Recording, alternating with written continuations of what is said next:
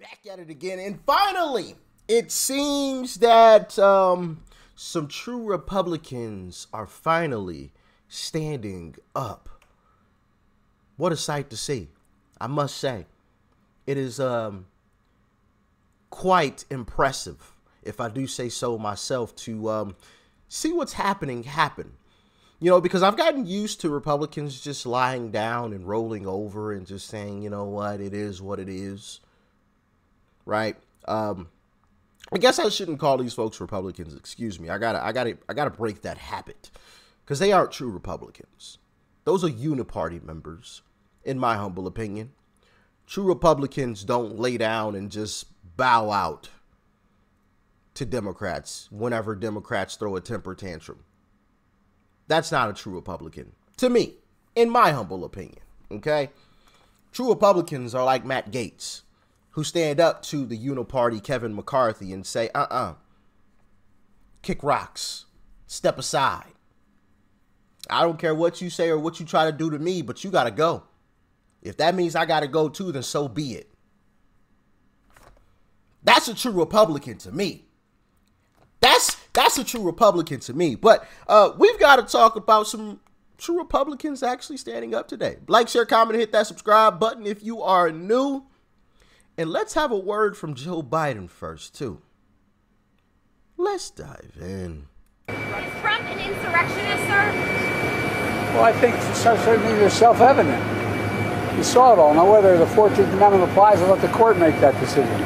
But he certainly supported an insurrection. And no question about it. None. Zero. And he seems to be doubling down on about everything. Anyway, I've got to go do this. Is Trump an insurrectionist, sir? Yeah. You heard that correct. She asked, is Trump an insurrectionist? And of course, Joe said yes. Not surprising. Not surprising. Since, you know, he probably, well, I don't know, actually. I was going to say he sent out the commands for, you know, all of this to happen. I'm sure he might have mumbled it under his breath or something, but I don't think he's the mastermind of it all. It's definitely somebody else, if I do say so myself. I just don't see Joe Biden as the mastermind type of guy. But hey, maybe I'm wrong. I don't know. Maybe he's putting on the feeble old man act to trick us.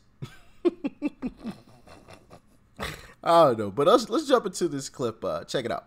To deport them. Joining me now is the Texas Lieutenant Governor, Dan Patrick.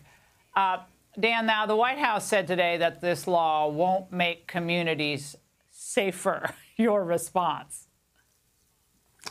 So we spent a lot of time, Laura, in the Senate writing this bill along with the governor, and we believe we have a bill that will survive any type of Supreme Court challenge, because we are being invaded. Arizona tried this about 10 years ago, but our law is different. It simply says that our law enforcement can arrest anyone, take them in, do a background check, photograph, do fingerprints. If they saw them cross the border illegally, we can do that. Or if they happen to reveal in the arrest stop that they crossed illegally, and then the magistrate will send them back and will escort them to the border. And they have a choice. They can go to jail or they can go back. And if they go back and try to come back again and we arrest them again, the penalty gets even higher. We're fed up. In fact, seeing what happened in Colorado tonight, Laura, it makes me think, except we believe in democracy in Texas, maybe we should take Joe Biden off the ballot in Texas for allowing 8 million people to cross the border since he's been president, disrupting our state far more than anything anyone else has done in recent history. And so this is so outrageous. 10,000, 12,000, 14,000 people a day crossing the border, 8 million now, people the numbers, since he's been in office, enough to be the 12th largest state. Yeah. It's incredible. Now, I think the numbers people are numb to the numbers now.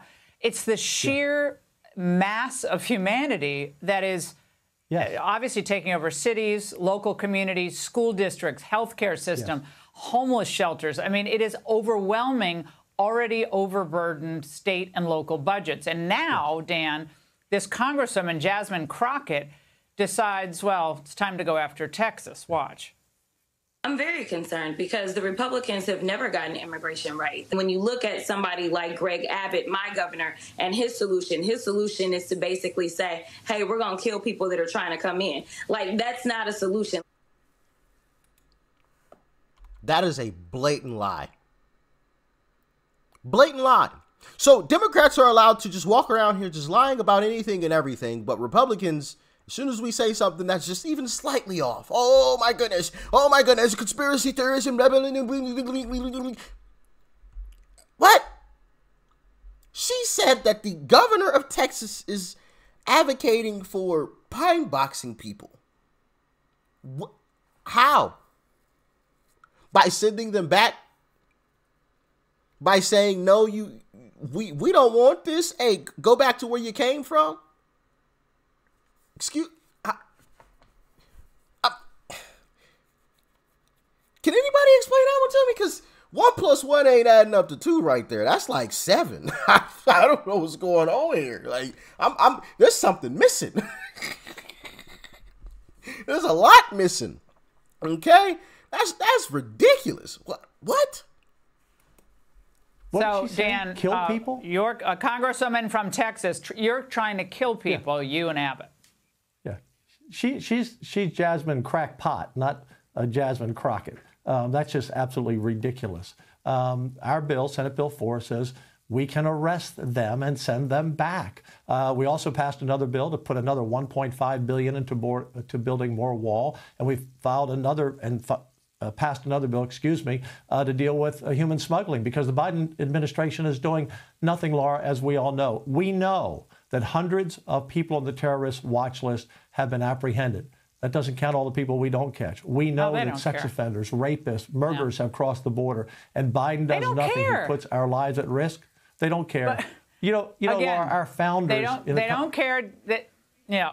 Dan, they don't care about the Constitution. They don't care about the representative democracy. They don't care about democracy. And they certainly don't care about how many Americans and legal immigrants have been killed or brutalized or beaten or robbed because of the people they don't care. That's all a collateral damage. Dan, we got to roll. Thank you for. Of course they don't care. Of course they don't care. I believe there's one of two things happening here. They are trying to strengthen their voter base, one, or they are building the world's largest military, the likes of which we've never seen. Because if you look at a lot of these images of border crossings, you know, and a lot of people have touched on this and talked about this, there's a lot of men, not a whole lot of women. You know, there's a lot of men coming across the border, and it's like, that's interesting. Where's all the ladies? Y'all just left the women to fend for themselves in such a terrible place? Like, the places that you were allegedly coming from were some really terrible places, allegedly, right? That's why you're fleeing. And you just left your lady there? You didn't, like, bring her with you to make sure that she was safe? I'm confused. And there have been I saw a video yesterday of a guy who literally had the address of a home written on a piece of paper that he was supposed to go to. Yeah. I wish I would have saved that video. I don't even remember where I saw it, you know, if it was on YouTube, if it was on, you know, one of these other social media sites or what, but he literally had an address that was blurred out on a piece of paper for where he was supposed to go to. And I'm like, hold on, what? This seems a little too coordinated for me. You got an address of where you're supposed to be going to? Who gave you that piece of paper? That's what I want to know. Who told you about this? But back to the original story that I wanted to touch on, and it is this. Exclusive. Republicans drafting bills to remove Joe Biden from ballots in Georgia, Arizona, and Pennsylvania. Also in Texas and Florida as well, I believe, too. But 3 Republican state lawmakers are drafting legislation to remove President Joe Biden from ballots in Georgia, Arizona, and Pennsylvania. Breitbart News exclusively learned Friday. If Biden is removed from the ballots, the president will have difficulty winning the Democrat primary and presidential election. Georgia, Arizona, and Pennsylvania are vital swing states. The 3 representatives who are drafting the 3 bills are Pennsylvania Rep. Aaron Bernstein. Shout out to Aaron Bernstein. Okay. I don't know who you are. I'm going to have to look deeper into you, all of these folks. But Georgia Rep. Charlize Byrd. Hopefully I'm pronouncing these names correctly. If I am not, I apologize. Arizona Rep. Corey McGar. I feel like I'm butchering these. Once again, I apologize about the pronunciation if I am butchering these. The state representative's aim is to fight back against the Democrats' so-called lawfare used to attack former President Donald Trump. The Colorado Supreme Court ruled Tuesday in a 4-3 opinion that the United States Constitution's insurrection clause blocks Trump from appearing on the state's presidential ballot. We are joining forces to introduce legislation to remove Joe Biden from the ballot in Georgia, Arizona, and Pennsylvania, the lawmakers told Breitbart News. The absurdity of radical Democrat judges removing Donald Trump from the ballot in Colorado will be a stain on the American political system for decades. By their very own interpretation of the law, Joe Biden is 100% not eligible to run for political office. Democrats' insane justification to remove Trump can just as easily be applied to Joe Biden for his insurrection at the southern border and his alleged corrupt family business dealings with China. They continued, Colorado radicals just changed the game, and we are not going to sit quietly while they destroy our republic. To be clear, our objective is to showcase the absurdity of Colorado's decision and allow all candidates to be on the ballot in all states, they wrote. To do that, we must fight back as Republicans against the communists currently running our great country. Republicans were immediately incensed by the Colorado Supreme Court's decision.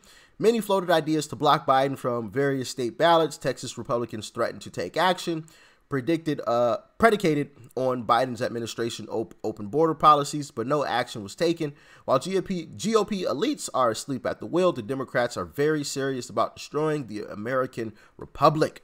Yeah, here's a great point right here. GOP elites are asleep at the wheel, and that is intentional because they are uniparty members. Have we heard anything from Kevin McCarthy? Nope. He's supposed to be a leader. I mean, not anymore, of course, but he claimed to be one. And this is the point where you're supposed to show your leadership, not just take your ball and run home. Okay, now I know he's leaving, but still, if you care about the Republican Party, Kevin, we would have heard from you. And that's exactly why you got kicked out. It's because we know exactly who you are. Where's Mitch? Where's old Mitch? Huh? Where's Mitch McConnell? Where's he been? Has anybody seen him? Anybody heard from him? Anything? I haven't. Where's he been? Where's he gone? Come on, Mitch. I thought you cared about the Republican Party. You're supposed to be the leader. Or at least one of them. Where you at? Nowhere to be seen. Nowhere to be heard. Of course not. It's to be expected from, the uniparty members. But shout out to, once again, shout out to Aaron Bernstein, Charlize Byrd, and Corey McGar for standing up for democracy.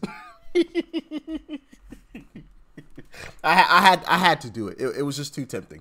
Democrats always yell about democracy, which they are standing up for democracy right there, letting the people decide. Letting the people decide. But as always, y'all let me know what you thought about this one in the comment section below.